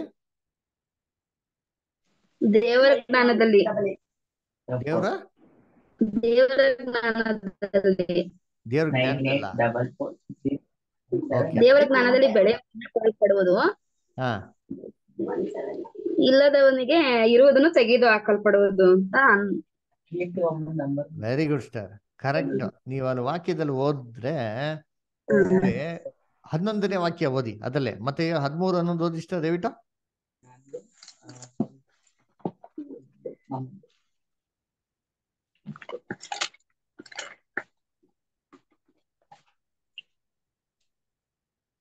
ಅದಕ್ಕಾತನು ಅವರಿಗೆ, ಪರಲೋಕ ರಾಜ್ಯದ ಗುಟ್ಟುಗಳನ್ನು ತಿಳಿಯುವವರೆಗೂ ನಿಮಗೆ ಕೊಟ್ಟಿದೆ, ಅವರಿಗೆ ಕೊಟ್ಟಿಲ್ಲ. ಯಾಕೆಂದರೆ ನೋಡ್ರ, ಇದ್ದವನಿಗೆ ಇರಿ ಇಷ್ಟ ನೋಡಿ, ಎಷ್ಟು ಚೆನ್ನಾಗಿ ಹೇಳ್ತಾರೆ. ಪರಲೋಕ ರಾಜ್ಯ ಗುಟ್ಟುಗಳನ್ನ ತಿಳ್ಕೊಂಡೆ ನಿಮ್ಗೆ ಕೊಟ್ಟಾರೆ, ಅವ್ರು ಕೊಟ್ಟಿಲ್ಲ. ಯಾಕೆ ಅಂತ ಕಾರಣ ಹೇಳ್ತಾರೆ. ಯಾಕೆ ಅಂದ್ರೆ ಇದ್ದವನ್ಗೆ ಕೊಡಲ್ಪಡ್ತದೆ. ಯಾರಿಗ ಆಸಕ್ತಿ ಇದೆಯೋ, ಸತ್ಯವೇದ ತಿಳ್ಕೊಳಕ್ ಇನ್ನೂ ಆಸಕ್ತಿ ಇದೆಯೋ, ಅವ್ನಿಗೆ ಹೆಚ್ಚಾಗಿ ಸತ್ಯ ಏನ್ ಮಾಡ್ತಾರೆ, ಕೊಡ್ತಾರೆ. ಸತ್ಯವೇದ ತಿಳ್ಕೊಳಕ್ ಯಾರಿಗ ಆಸಕ್ತಿ ಇಲ್ವೋ ಇರೋದನ್ನ ತಗೊಂಡ್ಬಿಡ್ತಾರಂತೆ. ಇವತ್ತು ನಿಮ್ಗೆಲ್ಲ ಸತ್ಯವೇದ ತಿಳ್ಕೊಳಕ್ ಆಸಕ್ತಿ ಐತೋ ಇಲ್ವೋ? ಹೌದು ಇದೆ. Very good. Anil Badr, John Badr, Shobha sister, ನಿಮ್ಗೆಲ್ಲ ಆಸಕ್ತಿ ಇದೆಯಾ ಇಲ್ವಾ? ಇದೆ ಬ್ರದರ್. ಇದೆ. ನೋಡ್ರ, ಇದ್ದವನ್ಗೆ ಕೊಡಲ್ಪಡ್ತದೆ. ಬೈಬಲ್ ಇನ್ನ ದೇವ್ರ ಡ್ಯಾಶ್ ಟೀಚ್ ಮಾಡ್ತಾರೆ. ಯಾರಿಗ ಆಸಕ್ತಿ ಇಲ್ವೋ ಇರೋದ್ನ ಕೂಡ ಏನ್ ಮಾಡ್ತಾರೆ, ತಗೊಂಡ್ಬಿಡ್ತಾರೆ. ನೋಡಿ, ಈ ತರ ಓದ್ಬೇಕು ಬೈಬಲ್. ಇಲ್ಲಿ ಸ್ವಲ್ಪ ಅಲ್ಲಿ ಸ್ವಲ್ಪ ಏನ್ ಮಾಡಕ್, ಸ್ವಲ್ಪ ಹುಡುಕಿ ಓದ್ಬೇಕು. ಈ ತರ ಸತ್ಯವೇದ ಓದ್ರೆ ನಮ್ಗೆ ಕ್ಲಿಯರ್ ಆಗಿ ಅರ್ಥ ಆಗ್ತದೆ. ಅದಕ್ಕೆ ಸತ್ಯವೇದ ಓದ್ಬೇಕಾದ್ರೆ ನಾವು 10 ಪಾಯಿಂಟ್ ಮನಸ್ಸಲ್ಲಿ ಇಟ್ಕೊಬೇಕು. ನೋಡಿ, ಸತ್ಯವೇದದಲ್ಲಿ 10 ವಿಧಗಳಿದೆ ಬೈಬಲ್ನ ಅರ್ಥ ಮಾಡ್ಕೊಳಕ್ಕೆ. ಒಂದು, ನೇರವಾಗಿರೋ ಭಾಷೆ, ಡೈರೆಕ್ಟ್ ಲ್ಯಾಂಗ್ವೇಜ್, ಏನ್ ಹೇಳ್ತಾರೋ ಅದೇ. ಎಕ್ಸಾಂಪಲ್, ಯೇಸು ಕ್ರಿಸ್ತು ಕಣ್ಣೀರ್ ಬಿಟ್ರು ಅಂತ ವಾಕ್ಯ ನೋಡಿದ್ರೆ, ಕಣ್ಣೀರ್ ಬಿಟ್ರು ಅಂದ್ರೆ ಕಣ್ಣೀರ್ ಬಿಟ್ರು ಅಷ್ಟೇ, ಅದ್ರಲ್ಲಿ ಬೇರೆ ಏನೋ ಆತ್ಮಿಕ ಅರ್ಥಗಳೇನಾಗಿಲ್ಲ, ಇಲ್ಲ. ಅದರ ಇದು ಮೊದಲನೇ ಭಾಷೆ. ಎರಡನೇದು, ಬೈಬಲ್ ಆತ್ಮಿಕ ಭಾಷೆ ಇದೆ, ಅದೇ ಹೇಳೋಂಥದ್ದು ಒಂದಿದೆ, ಅರ್ಥನೇ ಬೇರೆ ಇದೆ. ಉದಾಹರಣೆಗೆ, ಒಂಟೆ ಸೂಜಿ ಕಣ್ಣಲ್ಲಿ ಹೋಗೋದು. ಒಂಟೆ ಸೂಜಿ ಕಣ್ಣಲ್ಲಿ ಹೋಗೋದು ನೇರ ಭಾಷೆನಾ? ನಿಜವಾಗ್ಲೂ ಒಂಟೆ ಸೂಜಿ ಕಣ್ಣಲ್ಲಿ ಹೋಗೋದ್ ಬಗ್ಗೆ ಮಾತಾಡಿದ್ರೆ ಯೇಸು ಕ್ರಿಸ್ತು? ಅದ್ರ ಬಗ್ಗೆ ಮಾತಾಡಿದ್ರ? ಹೇಳ್ರಿ ಹೇಳ್ರಿ, ನೀವ್ ಹೇಳ್ರಿ, ನಿಮ್ಗೆ ಪ್ರಶ್ನೆ ಕೇಳ್ತಾರದ ಹೌದಾ ಇಲ್ವಾ? ಯೇಸು ಕ್ರಿಸ್ತು ಅದ್ರ ಬಗ್ಗೆ ಮಾತಾಡಿದ್ರ? ಇಲ್ಲ. ಇಲ್ಲ. ಅದ ಅರ್ಥನೇ ಬೇರೆ. ಅದು ಹೇಳೋದಂಗೆ ಹೇಳ್ತಾರೆ, ಅರ್ಥನೇ ಏನ್ರಿ ಬೇರೆ. ಇವಾಗ ಏನ್ ಮಾಡ್ಬೇಕು, ಅದನ್ನ ಅದೇ ಆದಂತ ರೀತಿಯಲ್ಲಿ ಏನ್ ಮಾಡಕ್ ನಾವು ಅರ್ಥ ಮಾಡ್ಕೊಬೇಕು. ಅದಕ್ಕೆ ಯೆಹೋವನ ಶಾಸ್ತ್ರ ಹುಡುಕಿ ಓದ್ರಿ, ಇಲ್ಲಿ ಸ್ವಲ್ಪ ಅಲ್ಲಿ ಸ್ವಲ್ಪ. ಮೂರನೇದು, ಬೈಬಲ್ನಲ್ಲಿ ಸಾಮ್ಯ ಭಾಷೆ ಇದೆ, ಪ್ಯಾರಬಲ್ ಲ್ಯಾಂಗ್ವೇಜ್. ಇವಾಗ ಬೈಬಲ್ನಲ್ಲಿ ಪ್ಯಾರಬಲ್ ಮಾತಾಡಿದ್ರೆ ಯೇಸು ಕ್ರಿಸ್ತು ಸಾಮ್ಯ ಮಾತಾಡಿದಾರಾ? ಸಾಮ್ಯಗಳನ್ನ ಮಾತಾಡಿದ್ರೆ ಯೇಸು ಕ್ರಿಸ್ತು ಇಲ್ವಾ? ಮಾತಾಡಿದ್ದಾರೆ. ಎಲ್ಲಿ ನೀವೆಲ್ಲ ಉತ್ತರ ಕೊಡ್ಬೇಕು. ಎಲ್ಲಿ ನಮ್ಮ ಜಾನ್ ಬದರೋ, ಸರೋಜ ಸಿಸ್ಟರ್ ಎಲ್ಲ ಪ್ರಶ್ನೆಗಳಿಗೆ ಸ್ವಲ್ಪ ಉತ್ತರ ಕೊಟ್ರೆ ನಿಮ್ಗೂ ಪ್ರಯೋಜನ ಆಗ್ತದೆ. ಯೇಸು ಕ್ರಿಸ್ತು ಸಾಮ್ಯನ ಮಾತಾಡಿದ್ದಾರಾ? ಎಷ್ಟು ಸಮಯ ಮಾತಾಡಿದ್ದಾರೆ? ಹೇಳ್ರಿ ಸರೋಜ ಸಿಸ್ಟರ್, ಎಲ್ಲಿ ಅನ್ಮ್ಯೂಟ್ ಮಾಡಿ ಮಾತಾಡಿ. John brother, Saroja sister line ಇದ್ದೀರಾ? ಕೇಳಿಸ ಇದೆಯಾ ಹೇಳೋದು? ಇದ್ದೀನಿ, ವಾಯ್ಸ್ ಬ್ರೇಕ್ ಆಗ್ತಾ ಇದೆ. ಓಕೆ, ನೆಟ್ವರ್ಕ್ ಇಲ್ಲ ಅನ್ಸದೆ, ಇರ್ಲಿ ಹಂಗೆ ಕೇಳಿಸ್ಕೊಳ್ಳಿ. ಯೇಸು ಕ್ರಿಸ್ತು ಸಾಮ್ಯ ಮಾತಾಡಿದಾರಾ? ಮಾತಾಡಿದ್ದಾರೆ. 30ಕ್ಕಿಂತ ಮೇಲೆ ಸಾಮ್ಯಗಳು ಮಾತಾಡಿದ್ದಾರೆ. ಅದ ಅರ್ಥನೇ ಬೇರೆ. ಕರೆಕ್ಟ್. ಬಿತ್ತುವಿನ ಸಾಮ್ಯ ಹೇಳಿದ್ರು. ಬಿತ್ತುವಿನ ಸಾಮ್ಯ ಹೇಳಿದ್ರು, ನೆಲದ ಮೇಲೆ ಬಿತ್ತನೆ ಆಯ್ತು, ಗುಬ್ಬೊಚ್ಚಿ ಬಂದು ಎತ್ಕೊಂಡು ಹೋಗ್ಬಿಡ್ತು, ಬಂಡೆಕಲ್ ನಡುವೆ ಬಿತ್ತು, ಮುಳ್ಳುಗಳ ನಡುವೆ ಬಿತ್ತು. ಇದ ಅರ್ಥನೇ ಬೇರೆ. ಆ ಬೀಜ ಅಂತಂದ್ರೆ ಪರಲೋಕದ ರಾಜ್ಯದ ಗುಟ್ಟು ರಹಸ್ಯ. ಬಿತ್ತವನು ಮನುಷ್ಯ ಕುಮಾರನು ಯೇಸು ಕ್ರಿಸ್ತನು. ಪಕ್ಷಿ ಬಂದು ಎತ್ಕೊಂಡು ಹೋಗ್ಬಿಡ್ತು ಅಂತಂದ್ರೆ ಏನ್ರಿ, ಸೇತನ ಬಂದು ಎತ್ಕೊಂಡು ಹೋಗ್ಬಿಟ್ಟ ಅಂತ. ಈ ತರ ಒಂದೊಂದು ಪದಗಳಿಗೆ ನೀನ್ ಇರ್ಲಿಲ್ಲ ಫೋನ್ ಮಾಡೋದು ಅಲ್ವರ, ಒಂದೊಂದು ಪದಗಳಿಗೇನೆ ಇದೆ ಅರ್ಥ ಇದೆ. ಅದೇ ಪ್ರಕಾರ ನೆಕ್ಸ್ಟ್ ಬೈಬಲ್ನಲ್ಲಿ ಛಾಯೆ ನಿಜ ಸ್ವರೂಪ ಇದೆ ಅಲ್ವರ. ಛಾಯೆ ಮತ್ತೆ ನಿಜ ಸ್ವರೂಪ ಅಂದ್ರೆ ಏನು ಏನ್ರಿ? ಟೈಪ್ ಆಂಟಿ ಟೈಪ್ ಅಂತ ಹೇಳ್ತಾರೆ. ಉದಾಹರಣೆಗೆ ನೋಡಿ, ಅಬ್ರಾಮ್ ತನ್ನ ಒಬ್ನೇ ಮಗನ್ನ ಬಲಿ ಕೊಟ್ಟ ಅಲ್ದ್ರ. ಅದೇ ತರ ತಂದೆಯ ದೇವರು ತನ್ನ ಒಬ್ನೇ ಮಗನ ಯೇಸು ಕ್ರಿಸ್ತನೇ ಮಾಡಿದ್ರು ನಮ್ಗಾಗಿ ಬಲಿ ಕೊಟ್ಟಿದ್ದಾರೆ. ಅದರ ಛಾಯೆ ಸ್ವರೂಪ ಹಳೆ ಒಡಂಬಡಿಕೆಯಲ್ಲಿ ಬರ್ದಿರೋದೆಲ್ಲ ಏನ್ರಿ ನಮ್ಗೆ ಛಾಯೆ. ಓಕೆನಾ? ಇವಾಗ ದೇವ್ರ ದರ್ಶನ ಗುಡಾರ ಇತ್ತು, ಆಲಯ ಇತ್ತು, ರಕ್ತ ಹಿಂಗ್ ಕೊಡ್ಬೇಕು, ರಕ್ತ ಹಂಗಾಕ್ಬೇಕು ಅಂತೆಲ್ಲ ಹೇಳ್ತಾರಲ್ಲ, ಇವೆಲ್ಲ ಏನಿದೆ ನಮಗೆ ಪಾಠ ಇದೆ ಅಲ್ವರ. ಇವಾಗೆಲ್ಲ ಸುಮ್ಮನೆ ಹಂಗೆ ಕೊಡ್ಲಿಲ್ಲ ಅದರ, ಅದನ್ನ ಬಲಿ ಹಿಂಗ್ ಕಡಿಬೇಕು, ಧೂಪ ಹಾಕ್ಬೇಕು ಅಂತ ಹೇಳ್ತಾರಲ್ಲೇ, ಇವೆಲ್ಲ ಅರ್ಥಗಳಿದೆ. ಇವೆಲ್ಲ ಯೇಸು ಕ್ರಿಸ್ತನ ಬಂದಿದ್ದ ನಂತರ ವಿಚಾರಗಳಿಗೇನಿದೆ ಇವೆಲ್ಲ ಛಾಯೆ. ನೋಡಿ ಓದಿ ಕೊಲೋಸ್ಯರ್ 2:16-17. ಶೋಭಾ ಅಷ್ಟರ್ ಓದ್ತೀರಾ? ಕೊಲೋಸ್ಯರ್ 2:16-17. ಓದ್ತೀನಿ ಬ್ರದರ್. ಕೇಳಿಸ್ಕೊತಾ ಇದಾರ ನಿಮ್ ತಾಯಿ ಸಹೋದರ ಎಲ್ಲಾರು? ಹೇಳ್ತಾ ಓಕೆ. ಕೊಲಸಿ 2:16. ಹಾ,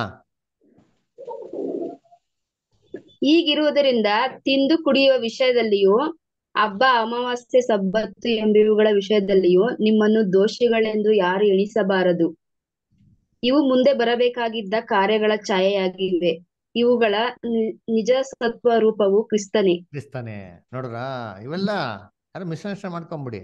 ಇವೆಲ್ಲ ಕ್ರಿಸ್ತನ್ಗೆ ಛಾಯೆ. ಇದೇ ಛಾಯೆ ನಿಜ ಸ್ವರೂಪ. ಓಕೆನಾ?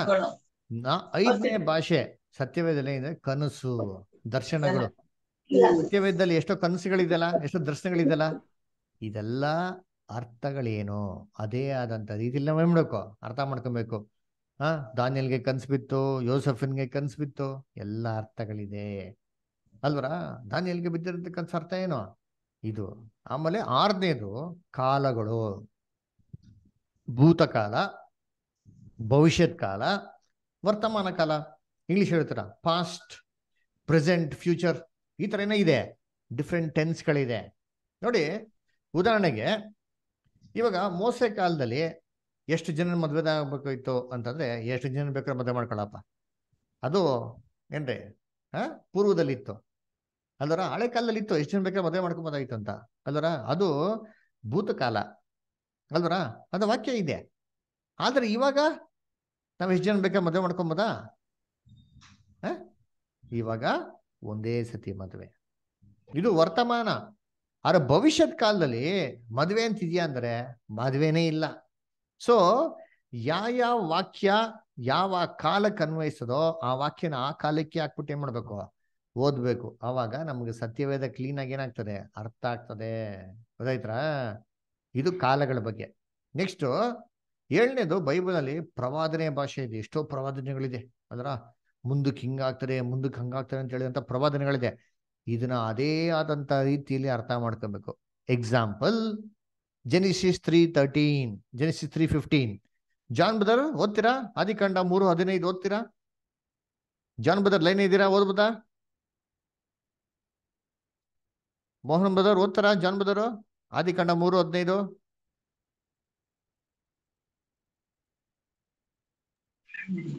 3:15. ಹಾ, ಆದಿಕಾಂಡ 3:15. ನಿನಗೂ ಈ ಸ್ತ್ರೀಗೂ ನಿನ್ನ ಸಂತಾನಕ್ಕೂ ಈ ಸ್ತ್ರೀಯ ಸಂತಾನಕ್ಕೂ ಹಗೆತನವಿರುವ ಹಾಗೆ ಮಾಡುವೆನು. ಈಕೆಯ ಸಂತಾನವು ನಿನ್ನ ತಲೆಯನ್ನು ಜಜ್ಜುವುದು, ನೀನು ಅದರ ಇಮ್ಮಡಿಯನ್ನು ಕಚ್ಚುವಿ ನೋಡ್ರ, ಎಂದು ಹೇಳಿದನು. Very good star. ನಿನಗೂ ಸ್ತ್ರೀಯ ಸಂತಾನಕ್ಕೂ ಹಾಗೆತನ ಇರುವ ಹಾಗೆ ಮಾಡ್ತೀನಿ, ಅದು ಬಂದು ನೀನು ಕಾಲನ್ ಕಸ್ತರೆ, ನೀನ್ ತಲೆನ್ ಜೇಸ್ತಿ ಅಂತ ಹೇಳಿದ್ರೆ ಏನ್ ಅರ್ಥ ಇವೆಲ್ಲ? ಇದು ಪ್ರವಾದನೆ, ಮುಂದಕ್ಕೆ ಆಗಂತ ವಿಚಾರ. ಇವಾಗ ನಾವೇನ್ ಮಾಡ್ಬೇಕು? ಸ್ತ್ರೀ ಅಂದ್ರೆ ಯಾರೋ, ಸ್ತ್ರೀ ಸಂತತಿ ಅಂದ್ರೆ ಯಾರೋ, ಆ ಸರ್ಪ ಅಂದೇನೋ ಬಂದ್ ಕಚ್ಚೋದನ್ನ ಏನೋ ಅಂತ ಏನ್ ಮಾಡ್ತೀವಲ್ಲ ಓದ್ಬೇಕು. ಇವೆಲ್ಲ ಹೆಂಗ್ ಓದೋದು? ಇಲ್ಲಿ ಸ್ವಲ್ಪ ಅಲ್ಲಿ ಸ್ವಲ್ಪ ಯೌವನ ಶಾಸ್ತ್ರ ಹುಡುಕಿ ಓದಿರಿ ಅಲ್ವರ. ಆಮೇಲೆ 8ನೇದು ಏನಪ್ಪಾ ಅಂದ್ರೆ, ಏನೋ ಒಂದು ವಾಕ್ಯ ಓದ್ಬಿಟ್ಟು ಒಂದು ಒಂದು ನಿರ್ಧಾರಕ್ಕೆ ಬರ್ಬಾರ್ದು. ವಾಕ್ಯ ಏನ್ ಹೇಳ್ತಾರೆ ಮೇಲ್ಗಡೆ ಕೆಳಗಡೆ ಏನ್ ಮಾಡ್ಬೇಕು? ಓದ್ಬೇಕು. ಮತ್ತೆ 13ನೇ ಅಂತೇಳಿ ಓದಾರಲ್ಲ, ಇದ್ದವನ್ಗೆ ಕೊಡ್ತಾರೆ, ಇಲ್ದವನ ತರ ಇರೋದನ್ನ ತಗೊಂಡ್ಬಿಡ್ತಾರೆ. ಏನ್ ಅರ್ಥ? ವಾಕ್ಯನ ಮೇಲ್ಗಡೆ ಕೇಳಿ ಓದ್ರೆ ನಮ್ಗೆ ಏನಾಗ್ತದೆ? ಅರ್ಥಗಳು ಕ್ಲೀನಾಗಿ ಗೊತ್ತಾಗ್ತದೆ. 9ನೇದು ಕಾಲಗಣನೆ. ಅದರ ಕಾಲಗಳಿಗೆ ಸಂಬಂಧಪಟ್ಟಾಗಿ ಎಷ್ಟೋ ಇದೆ. ಆದಾಮ್ನ ಸೃಷ್ಟಿ ಮಾಡೋಗಿಂದ ಎಷ್ಟು ವರ್ಷ ಆಗಿದೆ ಇವತ್ತು? ಯಾರಿಗಾರು ಗೊತ್ತಿದ್ಯಾ? ಎಷ್ಟು ವರ್ಷಗಳಾಯ್ತು ಮನುಷ್ಯನ ಸೃಷ್ಟಿ ಮಾಡಿ? ಯಾರಿಗೂ ಗೊತ್ತಿಲ್ವಾ? ಅಯ್ಯೋ, ಏನಪ್ಪ ಸ್ಕೂಲ್ಗೆ ಯಾರು ಹೋಗಿಲ್ವಾ? ಹೇಳಿ ಸರೋಜ್ ಅಷ್ಟ, ಹೇಳಿ ಎಷ್ಟು ವರ್ಷ ಆಯ್ತು ಮನುಷ್ಯನ ಸೃಷ್ಟಿ ಮಾಡಿ? 1871 ಸರ್. ಮನುಷ್ಯನ ಸೃಷ್ಟಿ ಮಾಡಿ? ಅಯ್ಯೋ, ಮನುಷ್ಯನ ಸೃಷ್ಟಿ ಮಾಡಿ 1871? ಅದಕ್ಕಿಂತ ಮನುಷ್ಯನೇ ಇಲ್ವಾ? 2000 ವರ್ಷ ಹಿಂದೆ ಅಲ್ವೇನೋ ಮಾಡಿರೋದು. 21 ಶತಮಾನ. ಬರೀ 2000 ವರ್ಷನಾ? ಇವಾಗ ಇದಕ್ಕೆಲ್ಲ ಉತ್ತರ ಎಲ್ಲಿ ನೋಡ್ಬೇಕು? ಬೈಬಲ್ ನೋಡ್ಬೇಕು. ಮನುಷ್ಯನ ಸೃಷ್ಟಿ ಮಾಡಿದ್ ಎಷ್ಟು ವರ್ಷ ಅಂತ ಸೈಂಟಿಸ್ಟ್ ಅಂತ ಕೇಳಿದ್ರೆ ಕೋಟಿ ವರ್ಷಗಳಾಗೋಯ್ತು ಅಂತ ಹೇಳ್ತಾರೆ. ಇವು ಹೆಂಗೆ? ಅದು ಬೈಬಲ್ ಪ್ರೂಫ್ ಇದೆ ನೋಡಿದ್ರೆ ಬೈಬಲ್ ಪ್ರೂಫ್ ಇದೆ. ಇದನ್ನ ಓದೋಣ. ನಮ್ಗೆ ಅರ್ಥ ಆಗಲ್ಲ, ಇವ್ರಿಗೆ ಅರ್ಥ ಆಗ್ತದೆ. ಸುಮ್ಮನೆ ಆರಾಮಾಗಿ ಕೂತ್ಕೊಂಡು ಶತಮಾನ ಅಂತ ನಿಮ್ಗೆ ಗೊತ್ತಿಲ್ವಾ? ಎಲ್ಲ ಅರ್ಥ ಆಯ್ತದೆ, ಗಮನ ಕೊಟ್ಟು ಕೇಳ್ರಿ ಆಯ್ತಾ? ಆಸಕ್ತಿನ ಇಂಟ್ರೆಸ್ಟ್ ಕೊಟ್ಟು ಕೇಳಿ, ಎಲ್ಲ ಅರ್ಥ ಆಯ್ತದೆ ಆಯ್ತಾ? ಕೊನೆಯದಾಗಿ ಏನಪ್ಪಾ ಅಂತಂದ್ರೆ, ಸತ್ಯವೇದದಲ್ಲಿ ಟಾಪಿಕಲ್ ಸ್ಟಡಿ, ತಲೆ ಬರಹಗಳ ಮೇಲೆ ಪಾಠನೆ ಮಾಡ್ಬೇಕು, ಓದ್ಬೇಕು. ಉದಾಹರಣೆಗೆ ಯೇಸು ಕ್ರಿಸ್ತನ ಬಗ್ಗೆ ಬೈಬಲಲ್ಲಿ ಒಂದೇ ಅಧ್ಯಾಯದಲ್ಲಿ ಕೊಟ್ಟಿದ್ಯಾ? ಇಲ್ಲ. ಅವ್ರು ಹುಟ್ಟಿದ್ದೆಲ್ಲ ಒಂದ್ ಕಡೆ ಕೊಟ್ಟವ್ರೆ, ಬೆಳೆದಿದ್ದೆಲ್ಲ ಒಂದ್ ಕಡೆ ಕೊಟ್ಟವ್ರೆ, ಅವ್ರು ಮಾಡೋಂಥ ಸೇವೆನೆಲ್ಲ ಒಂದ್ ಕಡೆ ಕೊಟ್ಟವ್ರೆ, ಅವರು ಮರಣ ಹೊಂದಿದ್ ಬೇರೆ ಎಲ್ಲೋ ಕಡೆ ಕೊಟ್ಟವ್ರೆ. ಇವತ್ತು ನಾವೇನ್ ಮಾಡ್ಬೇಕು? ಇವೆಲ್ಲ ವಾಕ್ಯಗಳನ್ನ ಸೇರಿಸಿ ಕ್ರಮವಾಗಿ ಓದ್ರೆ ಕ್ರಿಸ್ತನ ಬಗ್ಗೆ ಕ್ಲೀನಾಗಿ ನಮ್ಗೇನಾಗ್ತದೆ? ಅರ್ಥ ಆಗ್ತದೆ. ಅದನ್ನೇ ನಾವು ಮಾಡೋದು. ಮುಂದೆ ಬರೋ ದಿನಗಳಲ್ಲಿ ಪ್ರತಿ ಭಾನುವಾರ 6 ಗಂಟೆಗೆ ನಿಮಗೆ ಡೀಟೇಲ್ ಆಗಿ ಏನ್ ಮಾಡ್ತೀರಿ? ಕ್ರಮವಾಗಿ ಸ್ಟಡಿ ಹೇಳ್ಕೊಡ್ತೀರಿ. ಈ ವಾಕ್ಯಗಳನ್ನ ಹೇಗ್ ಸೇರ್ಸೋದು ಅಂತಂದ್ರೆ ಕನ್ಕಾರ್ಡೆನ್ಸ್ ಅಂತಿದೆ. ನೀವೇನು ಟೆನ್ಷನ್ ತೊಗೊಳಂಗಿಲ್ಲ. ಇದು ನಾವೇ ನಿಮ್ಗೆ ಏನ್ ಮಾಡ್ತೀರಿ? ಕ್ರಮವಾಗಿ ಹೇಳ್ಕೊಡ್ತೀರಿ. ಯೇಸು ಕ್ರಿಸ್ತ ಅಂತಂದ್ರು, ಸತ್ಯ ಅಂತ ತಿಳ್ಕೊಳ್ಳಿ, ಸತ್ಯ ನಿಮ್ಗೆ ಏನ್ ಮಾಡ್ತದೆ? ಬಿಡುಗಡೆ ಮಾಡ್ತದೆ. Very good. ಬಿಡುಗಡೆ ಮಾಡ್ತಾರೆ. ಯಾವ್ದಿಂದ ಬಿಡುಗಡೆ? ಸಂದೇಹದಿಂದ ಬಿಡುಗಡೆ, ಅದರ ಪ್ರಶ್ನೆಗಳಿಂದ ಬಿಡುಗಡೆ. ಅದಕ್ಕೆ ಬೈಬಲ್ನ ತೆರೆಯೋದಕ್ಕೆ 3 ಬಿಗಿತ್ಕೆ ಇದೆ. ಯೆಹೋವನ ಶಾಸ್ತ್ರ ಹುಡುಕಿ ಓದ್ಬೇಕು, ಇಲ್ಲಿ ಸ್ವಲ್ಪ ಅಲ್ಲಿ ಸ್ವಲ್ಪ ಸರಿಯಾಗಿ ವಿಭಾಗಿಸಿ ಓದ್ಬೇಕು. ಆಮೇಲೆ 10 ಕ್ರಮಗಳಿದೆ. ನೇರವಾದ ಭಾಷೆ ಅಲ್ದರ, ಆತ್ಮಿಕವಂತ ಭಾಷೆ, ಸಾಮ್ಯದ ಭಾಷೆ, ಆಮೇಲೆ ಛಾಯೆ ನಿಜ ಸ್ವರೂಪ, ಕನಸು ದರ್ಶನಗಳು, ಆಮೇಲೆ ಕಾಲಗಳಿಗೆ ಸಂಬಂಧಪಟ್ಟಂತ ವಾಕ್ಯಗಳು, ಪ್ರವಾದನೆಯ ಭಾಷೆ ಇದೆ. ಆಮೇಲೆ ಏನ್ರಿ ಕಾಂಟೆಕ್ಸ್ಟಲ್ ಏನ್ರಿ ಒಂದು ಭಾಷೆ ಇದೆ, ಕಾಲಗಣನೆ ಕೊನೆಯದಾಗೆ ಟಾಪಿಕಲ್ ಸ್ಟಡಿ. ಸೊ ಎಲ್ಲ ನಾವೇನ್ ಮಾಡೋಣ? ಕರ್ತನಲ್ಲಿ ಪ್ರೀತಿ ಅನ್ಸೋರ್ಗಳೇ, ಮುಂದೆ ಬರೋ ದಿನಗಳ ಇನ್ನ ಕ್ಲೀನ್ ಡೀಟೇಲ್ ಆಗಿ ನಾವೇನ್ ಮಾಡೋಣ? ಓದೋಣ. ಓಕೆನಾ? ಅಂದ ಪ್ರತಿ ಭಾನುವಾರ 6 ಗಂಟೆಗೆ ಏನ್ರೆ ಮಿಸ್ ಮಾಡಿದಿರಾ, ನೀವು ಕರೆಕ್ಟಾಗಿ ಏನು ಮಾಡಿ, ಈ ಕ್ಲಾಸಿಗೆ ಜಾಯ್ನ್ ಆಗಿ. ಲಿಂಕ್ ಎಲ್ಲ ನಿಮಗೆ ಪ್ರತಿ ಭಾನುವಾರ ಇದೇ ಲಿಂಕ್ ಇರ್ತದೆ. ಕರೆಕ್ಟಾಗಿ 6 ಗಂಟೆಗೆ ಇರ್ತದೆ, ಆಮೇಲೆ 8 ಗಂಟೆಗೆ ಇರ್ತಾರೆ. ಓಕೆನಾ? ಸೊ 2 ಕ್ಲಾಸ್ಗೂ ಜಾಯ್ನ್ ಆಗಿ. ಇವಾಗ ಸ್ವಲ್ಪ ಬ್ರೇಕ್ ಕೊಡ್ತೀರಿ 1 ಅವರ್, ತಿರ್ಗಿ 8 ಗಂಟೆ ಕ್ಲಾಸ್ ಇರ್ತಾರೆ. ದಯವಿಟ್ಟು 8 ಗಂಟೆ ಕ್ಲಾಸ್ ಕೂಡ ನೀವು ಜಾಯ್ನ್ ಆಗಿ, ಅದು ಕೂಡ ತುಂಬಾ ಮುಖ್ಯವಾದ ಕ್ಲಾಸು. ಓಕೆನಾ? ಸೊ ಇಂದ ದೇವ್ರ ಈ ವಾಕ್ಯಗಳನ್ನ ಆಶೀರ್ವದಿಸ್ಲಿ. ಎಲ್ಲರಿಗೂ ಪ್ರಯೋಜನ ಆಯ್ತಾ?